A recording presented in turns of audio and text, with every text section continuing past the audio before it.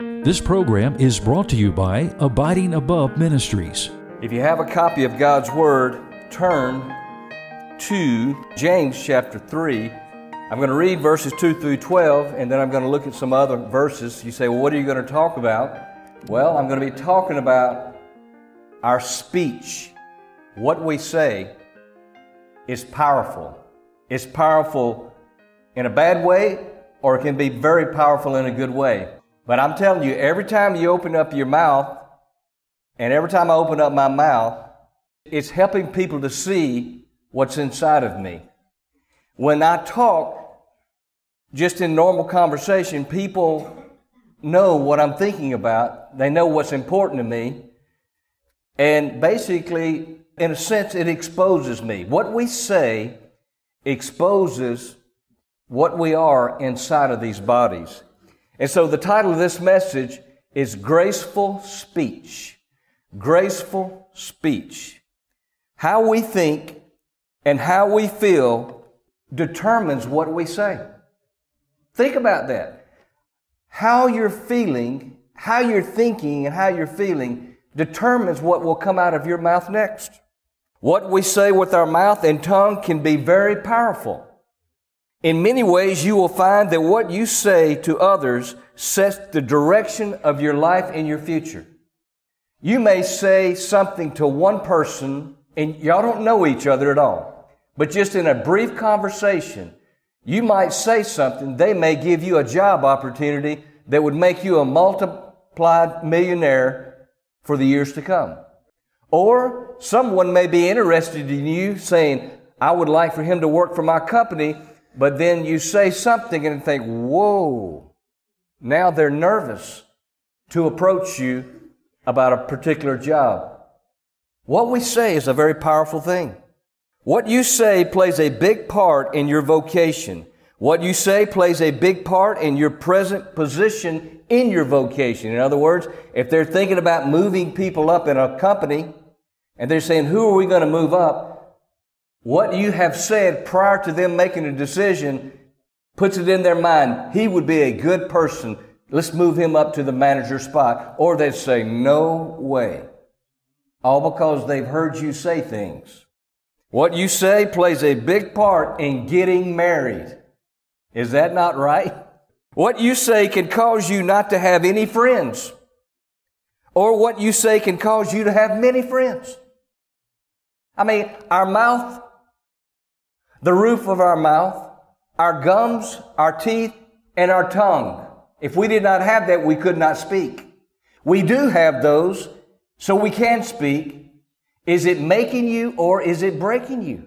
Because you know, what we say we can't blame on anyone else.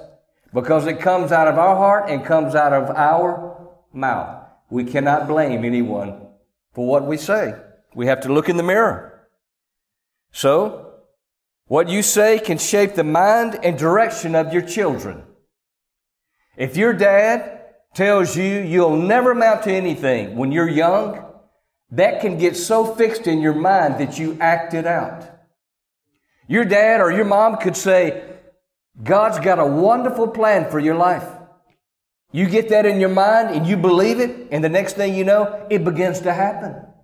All because of what they said. What you say can destroy your marriage. Just one word could destroy your marriage forever. That one word may be, you're stupid. That is it.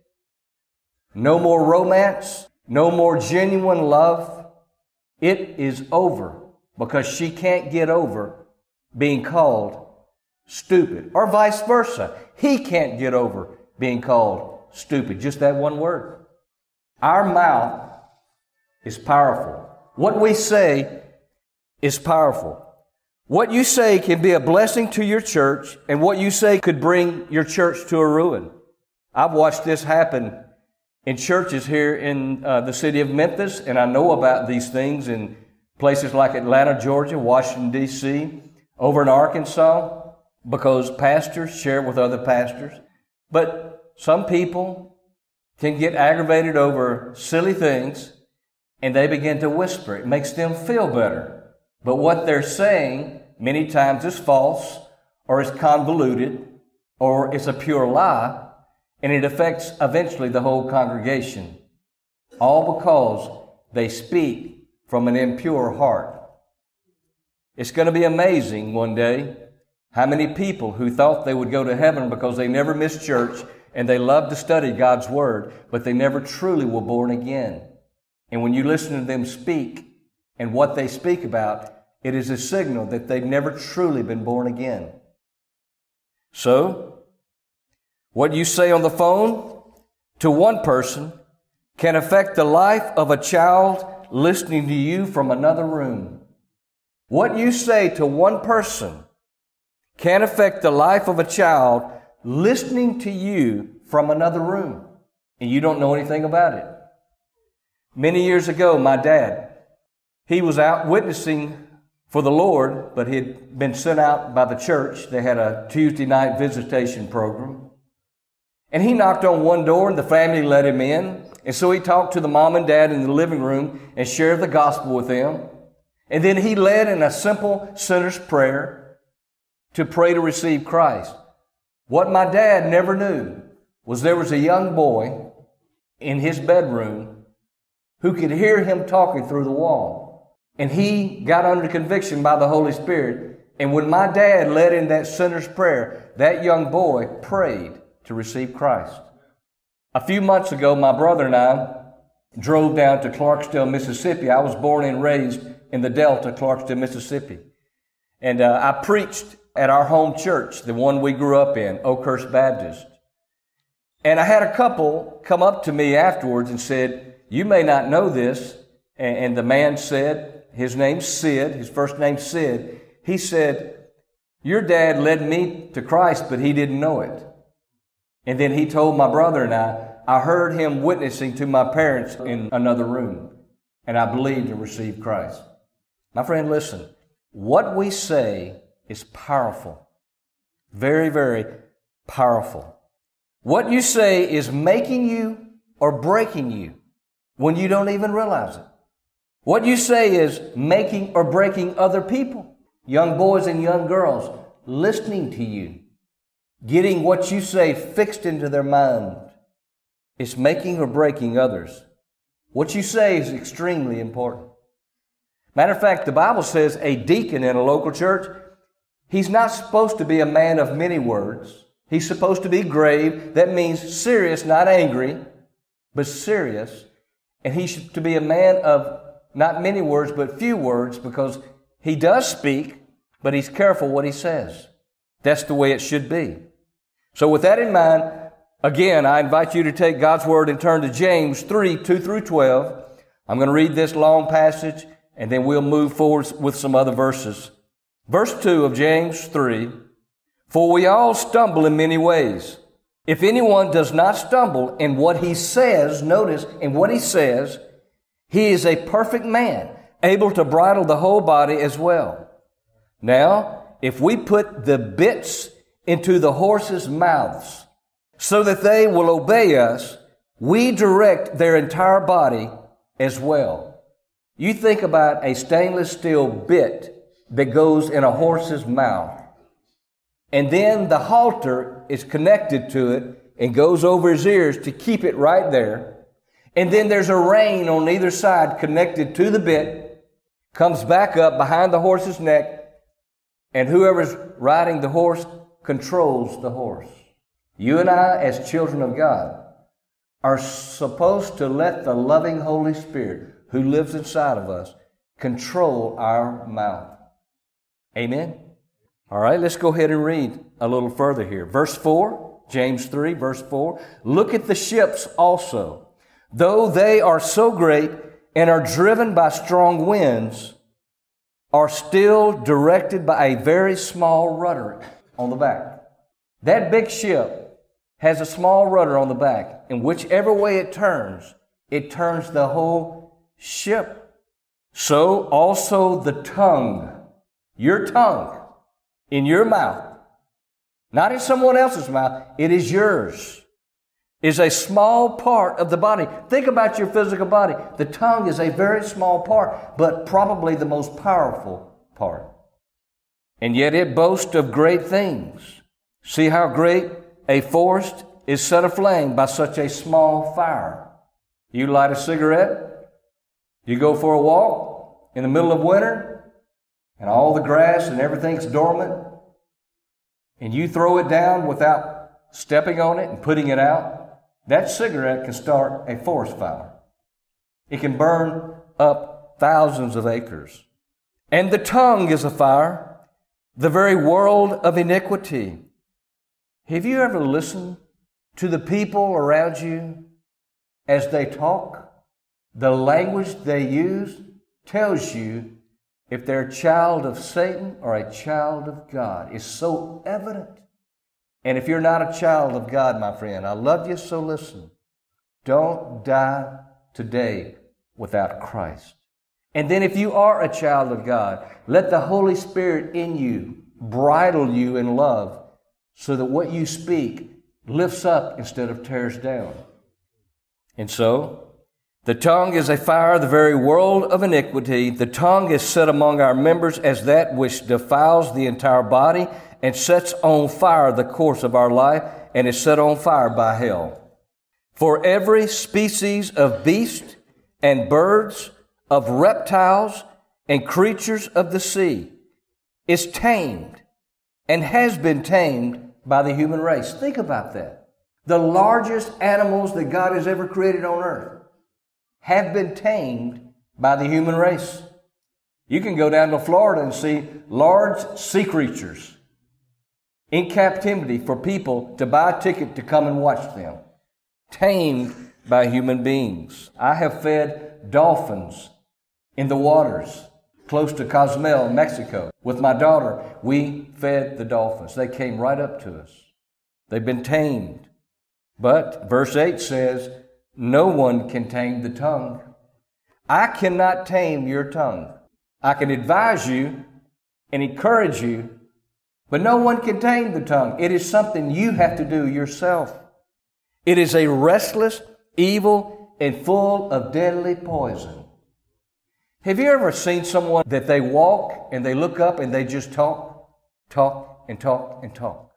Most of the time, if you listen to them, they're saying perverted words. They're using bad language. Why don't they walk and talk and look around and quote Scripture? Why don't they do that? Why don't they use basic English that can be uplifting and encouraging? Why does it always, when someone's walking and talking and just going on and on and on, why is it always bad language? It's because of sin in their mind, will, emotions. God can deliver a person from that, but you must be born again. You're a child of Satan, and you must turn from that and trust what Christ did on the cross and let Him make you a new creature in Christ Jesus. Amen? Either that, or you can march straight into hell blabbing off perverted words. You know why I call them perverted? Because the man who uses perverted words is a pervert. If you use perverted words, you're a pervert. If you use graceful words, that's evidence that you know God. It's your choice. Where will you spend eternity? What will you be like? So, no one can tame the tongue. It is a restless evil and full of deadly poison. With it we bless our Lord and Father, and with it we curse men who have been made in the likeness of God. Do you realize when someone makes you angry and you start cursing them using perverted language, do you realize you're cursing someone who was created by God? You say, yeah, but he's full of Satan. Well, you know what? Saul of Tarsus was a bad man until he had his Damascus Road experience. Then he became a child of God and wrote most of the New Testament by the Holy Spirit. We cannot give up on anyone until they're physically dead. They may change in a moment, in the twinkling of an eye. They may believe. We cannot give up. They're born in the image and likeness of God, though they're without Christ spiritually. So, verse 9, with our tongue we bless our Lord and Father, and with it we curse men who have been made in the likeness of God. Now, James goes to the inside of a person in this next verse. Watch this. Verse 10, from the same mouth come both blessing and cursing. My brethren, these things ought not to be this way. Verse 11, does a fountain send out from the same opening both fresh and bitter water? There's an old Southern saying, what's in the well comes up in the bucket. Listen, when people listen to you speak with your tongue, it tells them who you are inside. You may try to deceive other people by what you say, but when they listen to you throughout a whole day, they know what's true and what's false. Verse 12, can a fig tree, my brethren, produce olives, or a vine produce figs? Nor can salt water produce fresh. You know what he's saying? When you open your mouth and speak, everybody knows the truth about you because of what you're saying. It exposes you. Remember Galatians chapter 5, verses 22 through 23.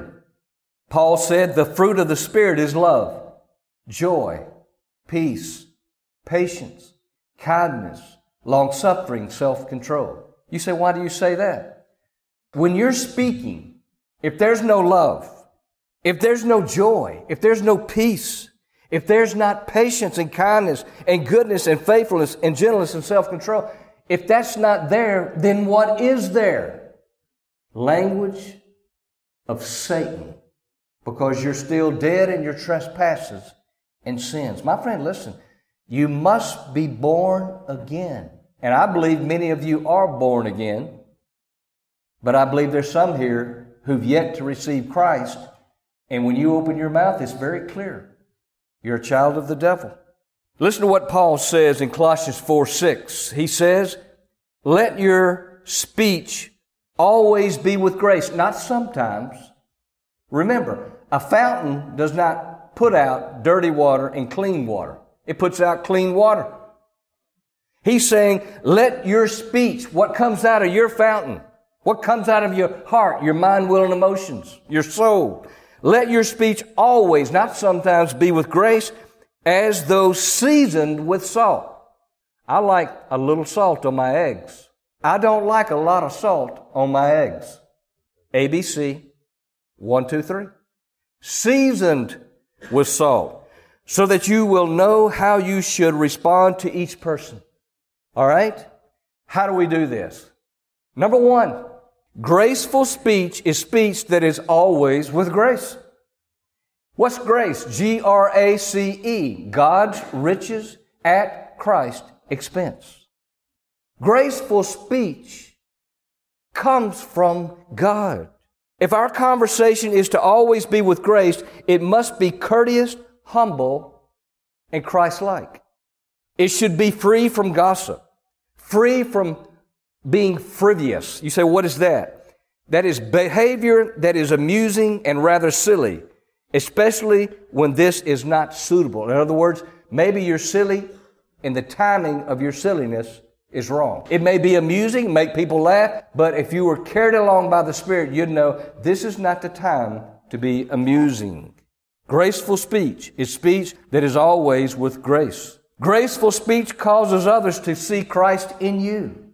Young boys, hearing you talk, they either see Christ or they see Satan just by listening to your words. They're powerful. We must always remember our speech affects our witness. If you tell someone in chapel, I'm a child of God, amen, and then you go out and while you're eating lunch, you use bad language, perverted language. That's not correct. Our speech should always be edifying and encouraging. Graceful speech is speech that is always with grace. That's number 1. Number 2, graceful speech is speech that's always seasoned with salt. Listen, remember, seasoning something makes it taste better. Seasoned with salt here is talking about something good, not bad. Not salty conversation, but seasoned with salt. The expression seasoned with salt may have a number of meanings. Some commentators think that although our language should be gracious, it should be equally honest and without hypocrisy. That means graceful speech is just not happy clappy. How you doing? Oh, you're wonderful. You're so beautiful today. You know, a lot of that's just posturing, trying to get people to like you. Graceful speech is truth. Graceful speech encourages, and graceful speech also sometimes has to rebuke, but it's done in love and wisdom. It's not sarcastic. It's not too much salt on your eggs.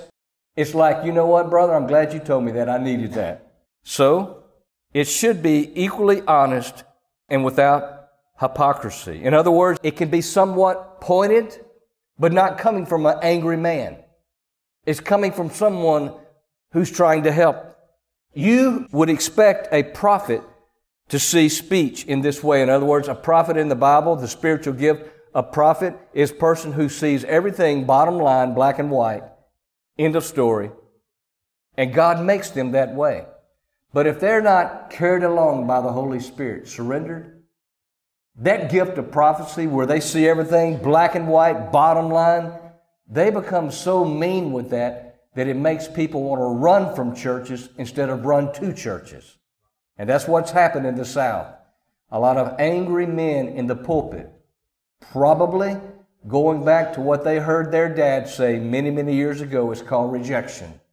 Who in the world wants to go sit, especially with their children, under a man full of anger, instead of tears streaming down his face as he has to rebuke from the Word of God?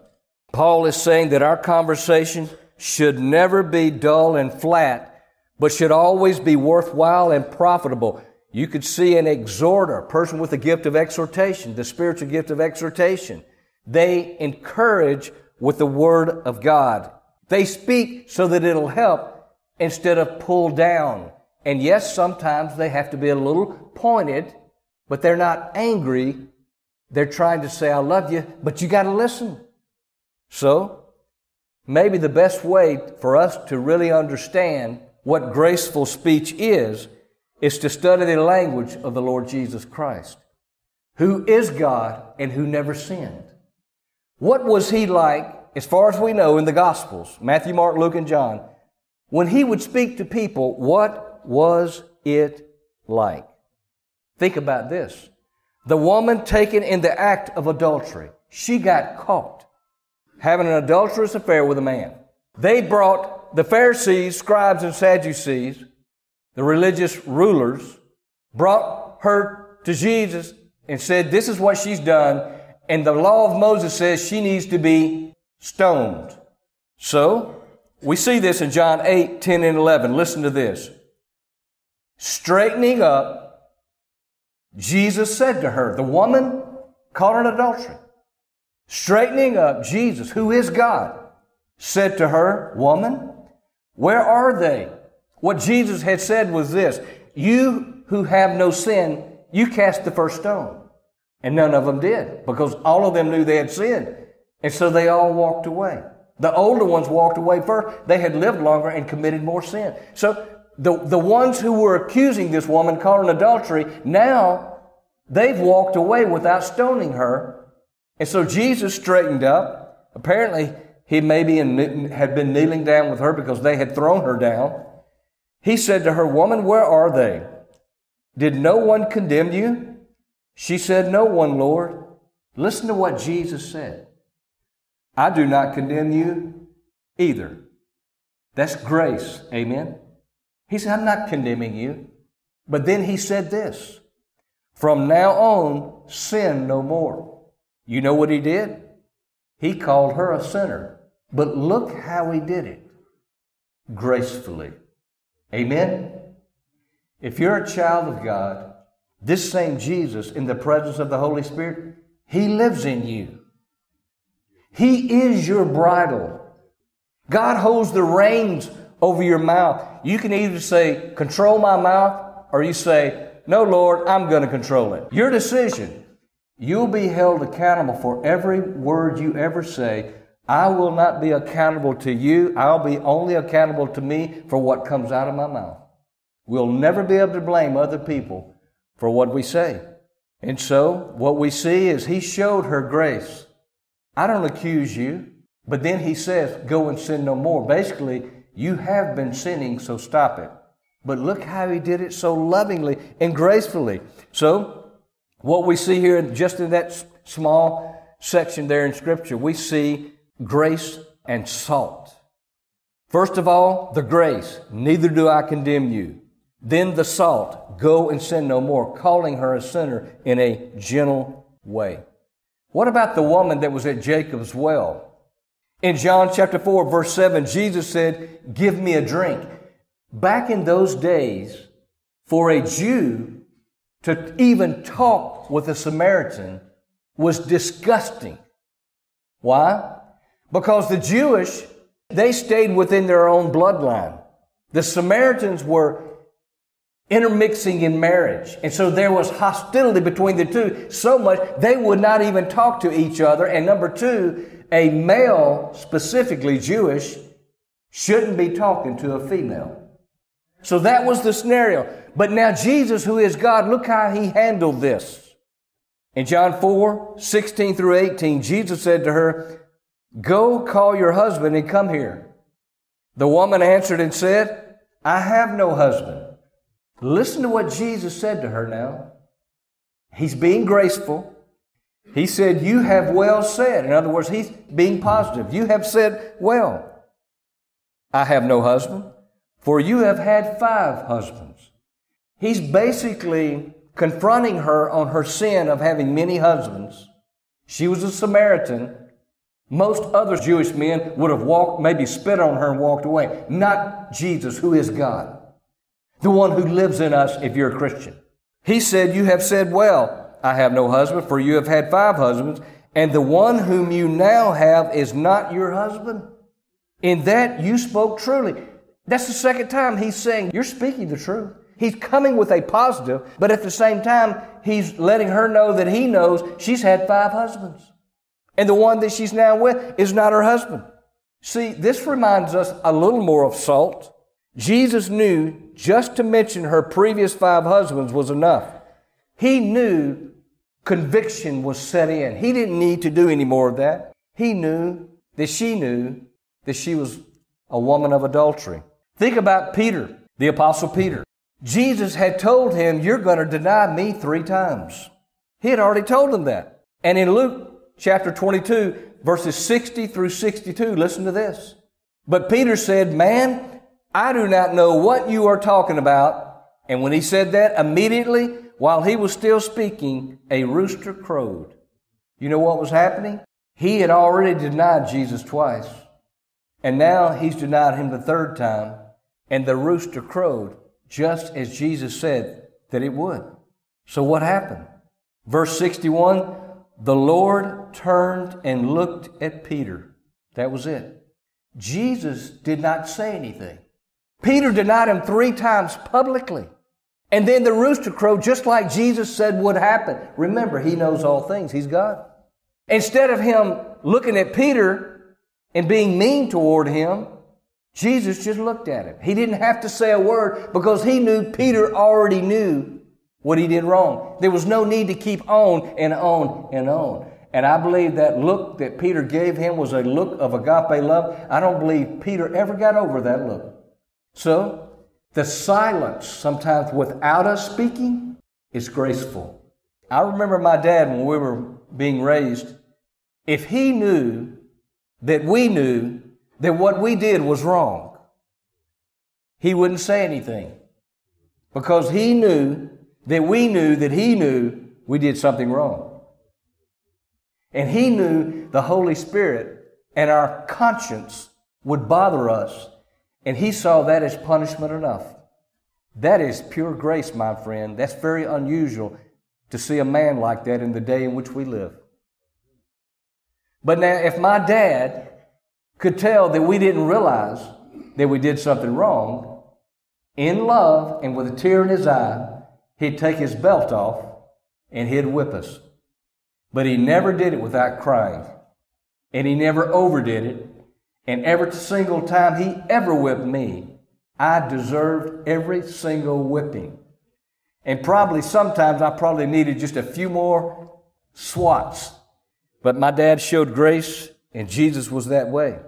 When you think of grace, graceful speech is speech that is always seasoned with salt. And graceful speech is always speech that is according to God's Word. So you think about it. Jesus looked at Peter, and Peter remembered the word of the Lord, how He had told him, before a rooster crows today, you will deny me 3 times. And he went out and wept bitterly.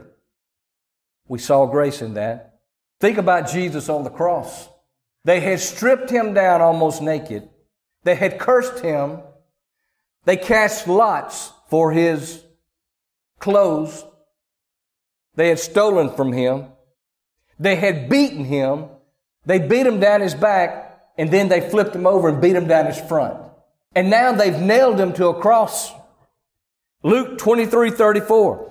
But Jesus was saying while He was nailed to the cross, Father, forgive them, for they do not know what they are doing. That's grace. 1 Peter 2:23. And while being reviled, He did not revile in return. While suffering, He uttered no threats, but kept entrusting Himself to Him who judges righteously. He didn't retaliate. He came to do the Father's will. He came from heaven to get right in the middle of this wicked, sinful world controlled by Satan. And He died in His place. Psalm 19:14 says, let the words of my mouth and the meditation of my heart be acceptable in your sight, O Lord, my God and my Redeemer. In other words, we need to think this way. Lord, speak through me. Lord, convict me before I speak wrongly. I'm going to obey you and surrender to you. Psalm 141:3 says, set a guard, O Lord, over my mouth, your tongue. Keep watch, that is, by the Holy Spirit, over the door of my lips. My friend, listen, we need to remember the Holy Spirit bridles our tongue if we'll say no to us and yes to Him. So graceful speech is speech that is a reflection of your heart. I've already mentioned it. When you look into a mirror, you see the outward you. When you look into the Bible, you see the inward you. When you speak, it reveals accurately your heart. Jesus speaking to the Pharisees in Matthew 12:34, you brood of vipers, how can you, being evil, speak what is good? For the mouth speaks out of that which fills the heart. What we say exposes what's inside of us, what's in our heart. It's to be controlled by the Holy Spirit. Ephesians 4:29, let no unwholesome word proceed from your mouth, but only such a word as is good for edification, according to the need of the moment, so that it will give grace to those who hear. When people hear you later this afternoon, what will they hear? Graceful, perverted, or wicked? What will they hear? The Christian speech, the child of God's speech, should be edifying, appropriate, and gracious. You say, but you don't know what someone has said to me that hurts me so badly. It's obvious. We can see that by your body language, how hurt you are. So what do I do with what I feel? Let me ask you, which one is easier? Being beaten down your back, beaten down your front, and nailed to a cross? Or dealing with someone who said something with their tongue that hurts you? Which one's the hardest? You say, well, how do I deal with it? Don't express it. They've hurt me. You don't know what they've said. Don't express it. Just leave it alone. Let the Holy Spirit bridle you, and He'll give you His peace. So don't express it. And don't suppress it. In other words, don't just stick it inside and say, I'm not going to say anything, but it's obvious it's deep inside of you. But what do I do with it? If I don't express it, I'm not to suppress it. What do I do with it? Confess it to God. I agree with you, God. I have no right to respond in anger. I can only respond in grace because you died on the cross for me. Amen? 1 Peter 3, 15 through 17, sanctify the Lord God in your hearts and always be ready to give a defense to everyone who asks you a reason for the hope that is in you with meekness and fear, having a good conscience, that when they defame you as evildoers, those who revile your good conduct in Christ may be ashamed. For it is better, if it is the will of God, to suffer for doing good than for doing evil. Proverbs 15:1, a gentle answer turns away wrath, but a harsh word stirs up anger. Be a man of graceful speech. Colossians 3:16 through 17. Let the word of Christ richly dwell within you with all wisdom and teaching, admonishing one another with psalms and hymns and spiritual songs, singing with thankfulness in your hearts to God. Whatever you do in word, notice, or deed, do all in the name of the Lord Jesus, giving thanks through Him to God. Grace in your heart, my friend, is what it should be. Choose, I will speak with grace by the power of the Holy Spirit who lives in me. Amen. You've been listening to Abiding Above Ministries with Chris Hodges. If you would like Chris to speak at your church or event, please go to our website, abidingabove.org. God bless you and make you a blessing.